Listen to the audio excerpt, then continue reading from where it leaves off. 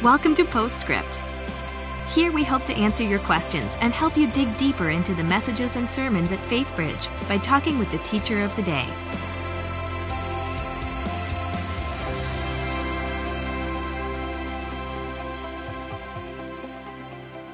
Hello and welcome to Postscript. My name is Adam McIntire and I am joined by Pastor Ken Werlein, who just finished the first part in our new prayer series called Prayer Life. Thank you so much for being here, Pastor Ken. Sure. So we had a lot of questions come in, and a lot of really good questions. And one question that a lot of people had to do with their own struggle with not having a very good father figure in their own lives. A lot of people either had an absent father, or they had maybe a father who just wasn't good at showing them love, or maybe who was even abusive. Sure. And so can you speak to those people who might have a hard time relating to a heavenly father because of their own father figure? Sure. And you know, strangely, I could name some situations where people, to my awareness, their father really did a bang-up job, but somehow in their heart or mind, the wires got crossed and they're not convinced of it. Right. And so, of course, none of us are perfect fathers. I think several things. It's still the right concept that Jesus gave to us. So if something's broken, it's in humanity. And perhaps the first thing that we have to do is grieve that and just get to a Christian counselor, and we can help people to do that, to where they can just grieve. Absolutely. I didn't get what I wish that I had had. Yeah. And the reality, I think I might be fonder of God if I had started off with a better daddy. Because fathers do play a role in how our concepts of God are formed. Right. So I think we got to grieve it through the counseling process, get to somebody who can help us talk through that, who's kind of a specialist and that sort of thing. And then move towards a surrogate. Okay. If not literally, in your heart or mind, I can think of a friend of mine who I think he would say his father didn't come through shining colors. But I just noticed over the years, he borrowed my father, who was a good dad. And nobody's perfect, but I kind of saw what was happening, and I think my father was onto that and was encouraging that type of trust and authenticity and that sort of thing. So moving towards a surrogate, sometimes even in a counseling situation, a counselor can point to sort of helping a person do that, or even I've heard of situations, and you got to be real careful about this because the wires can get crossed and things can get weird and confusing, but where the counselor even stands in and, you know, gives a hug and gives a blessing sort of as a substitute that somehow in the psycho-emotional spiritual realm can open up the floodgates of tears and just kind of get the stuff out, and there can be some real healing. Right. So give us a call at church and let's get to Pastor Dan or Tanya in our prayer ministry, or Beth, and let's get you connected to some people who are good at that and deal with the daddy issues, because they will affect our relationships, even our relationship with God. Absolutely. Well, and I think it's counseling is something that just has a weird stigma to it for some reason. And so people are hesitant. Yeah. But it's going to be really hard to embrace God the Father if you're still struggling with hurts and scars from your own childhood. Sure. So, well, and that's one of the reasons that Pastor Dan and I regularly try to use as our own illustrations, our lives, that we both have benefited from counseling, just to try to destigmatize having somebody who can speak into our lives can be a marvelous thing. Absolutely. Yeah. Now, another question that came in is kind of a technical question. The person wants to know, where does the remaining portion of the Lord's Prayer come from, that longer ending? Thine is the kingdom and the power and the glory forever. Okay, now I know, because of conversations that we've had offline, you've actually been doing some study on this. So this is pitching you a ball right over home plate. You tell us what you've been discovering. Okay, I'll give just a really short version. Yep. So that language actually comes from 1 Chronicles 29. It's actually a worship text.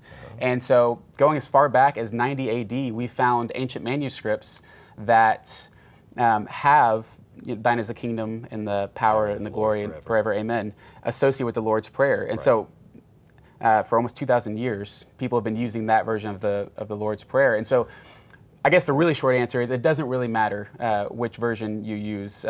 Both are perfectly fine. Sure. Yeah, and there were some differences between the Protestant church and the Catholic church, which is always interesting, especially if you like church history, and ties in roundaboutly to what Ben was talking about last week, talking about all of the differing texts, but then getting us to the bottom line. Let's just go forward with the gospel, with our faith on the solid foundation that we know it is God's word. Absolutely. And so we can parse out different ways to pray this prayer or that. In fact, I'm going to use the Lord's Prayer as my model when we get to the how. And I'm going to make the case in a couple of weeks that I don't think Jesus was giving us that so that we would recite it rotely, but that it was a good comprehensive model for some subjects that we should cover in our prayer. But we'll come to that in a couple of weeks. Excited to hear that. Yep. It's going to be good. So another question we had says, when you're praying, are you praying to God or are you praying to Jesus? Yes. Yeah, because of course the Father, the Son, and the Holy Spirit are one God. Three ways that He showed Himself to us, Father, Son, and Holy Spirit. I think probably the most common is people pray to the Father, probably after the example of Jesus, through the Son, who is our interceder, with the power of the Holy Spirit, doing the delivery in between. But I do find myself sometimes praying Jesus. Sometimes I pray Spirit, such and such, as I do this. Holy Spirit, would you please just move? So the answer is yes. Yes. There you go, short and simple. All right, so now we are going to be moving into some more complex questions, difficult to answer questions. This question in particular is theologically dense. They wanted to know, when we are praying, do our prayers change God at all, or do our prayers change us? And do our prayers actually have an effect on the world around us? Do they affect the outcome of things, or is God just in complete control of everything, kind of puppeting everything around? So what are your thoughts on that? Sure. Well, I could say, if I were God, definitively, here's how this works. But obviously I'm not. And so the answer is, I think, again, yes. It's both. Now, what do I mean by that? Well, you look throughout Scripture, and there is a lot of, the Lord beckoning people, welcoming people to pray. You think back to Abraham, who was pleading for Sodom and Gomorrah. And what did he start with? 50? If there's 50 righteous people, don't smite the city. And then he said, well, now, God, I don't want to be inappropriate, but how about 40? He was bargaining. He was bargaining. And then it's just like an old Middle East bargain, bazaar. And how about 20? What, to get it down to 10? If there's 10 righteous people, God, would you not? Now, you wish, why didn't he go further? Why didn't he go to 1? That's who he really cared about. Moses You know, when God was so fed up with the Israelites who were doing the wrong things out in the wilderness, and he says, I'm just gonna wipe them out, and Moses is like, no, God, don't do it, don't do it. Why? Because the Egyptians will laugh at you if they say their God took them out and then he just killed them all. And you know, and so you look at these situations, it's like, it would certainly appear that the heart of God was being touched. Now, how does that all work? We don't know, because he is certainly sovereign throughout all of it. And, you know, so the best I've been able to do in a very homespun sort of way is I look at it this way. My son might come to me and say, Daddy, I'm hungry. And I say, well, what, do you want a sandwich? Yes. Well, I'll get up and make him a sandwich. Right. Now, if he comes in and he says, I don't like our house. What do you mean? I want a 2-story house. Well, do I just walk out and put a for sale? No. That one, we're going to go with where we are. Right. You're going to have to be the one that's going to change on this one. Right. Making a sandwich, that's not outside of my will. Selling the house, that's outside of my will. Right. So when we get to heaven, we'll get to find out exactly how it all works. Absolutely, yeah. We can't know all the mechanics now. Right. Some things you just have to say, but we do know that he calls us over and over and over. Right. And many times says, if you will pray, then I will do this. Exactly. Well, I don't think he was just asking us to enter into a charade. Right. I think there must surely be something that he's wanting there. Yeah, it's almost like he's given us a certain amount of say-so and how things operate within the bounds of his own will, and purposes. Yeah, absolutely. Exactly. It's kind of hard stuff to think about. It's fun to think about, though, isn't it? Yeah. And then our final set of questions that came in, a lot of people had these questions as well, is people want to know, you know, you hear people talk about all the time how they hear from God and how they're praying and God answered them in this way or that way. But there's a lot of people that spend a lot of time in prayer and they never seem to hear from God at all. They can't, or they don't feel the Holy Spirit moving in any kind of way.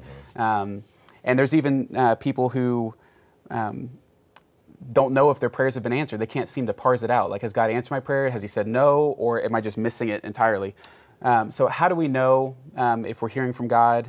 And how do we know when he's answered our prayers? Sure. And how do we know we're not hearing from ourselves? Right. Yeah.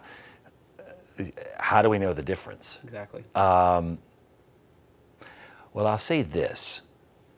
I think many times in my own journey, I've come to realize that when I'm hearing from God, sometimes there's going to be a little bit more sacrifice involved than what I would have come up with in my own mind. Right. There's more reassurance and just this sort of steady undergirding that comes through trial and error, through experimenting and saying, I think I heard from God, and we act upon that, and whoops, okay, mark that down. That was not the voice of the Lord. Right. So whatever that feeling was, keep in mind that's your feeling. And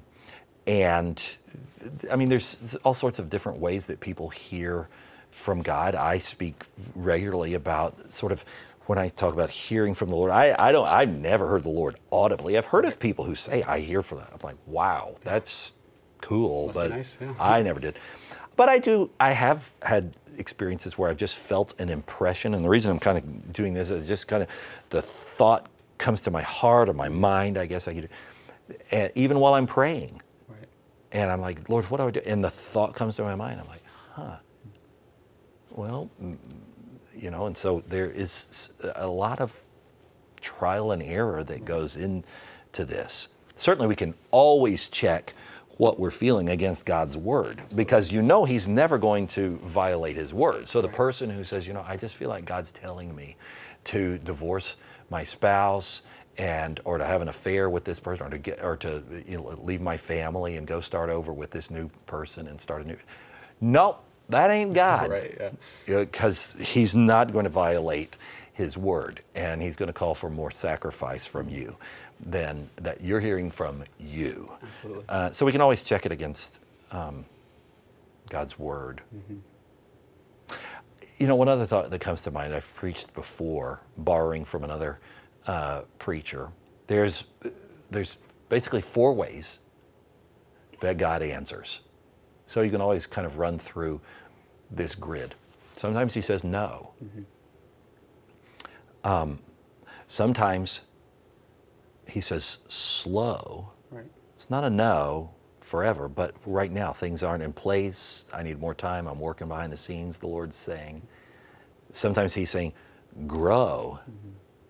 You need to grow. It's going to happen, but I'm going to allow you to stay in the furnace a little bit longer, to melt off some more of the dross, to grow. And then sometimes he says, go. Right. And so a simple little rubric way that we can say, well, which is it? Well, it's the longer we journey with the Lord, Right. the more we come to know his word, pray his word, check our feelings, our impressions with his word, and act upon this, the better at it we get. Absolutely. Yeah, it's a learning process. And and the more we know Scripture, the more we're able to hear from him in a accurate way, I guess you could say. And then I've also found community can be incredibly helpful. Oh, yeah. Anytime I have one of those kind of feelings that you're talking about, or those impressions, I always check with people that are older and wiser than me. What do you hear in Right. this? Does this sound crazy, or Exactly. does this sound like it could be God? Yeah. Community of people who know the word. Exactly. Not Yeah. just community that's like, hey, I think you're cool, so sure, that's good. No, but people who would shoot straight with you, Right.